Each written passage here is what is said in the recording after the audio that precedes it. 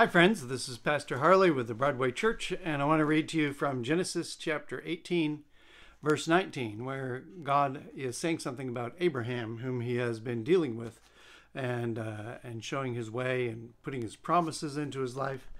And it says, "For I have chosen him, that he may command his children and his household after him, to keep the way of the Lord by doing righteousness and justice, so that the Lord may bring to Abraham what he has promised him."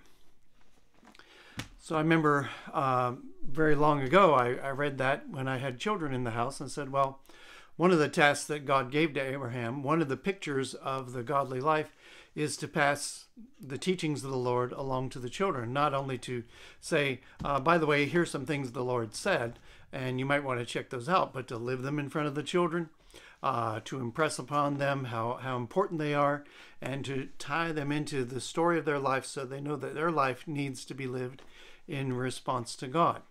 So it's on one hand, it is a verse about parenting and about a godly household.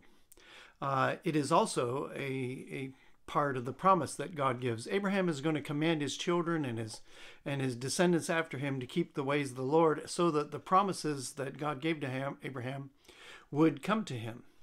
So Abraham is in the hands of God now. He has long since died, and the promises of Abraham were fulfilled in Jesus.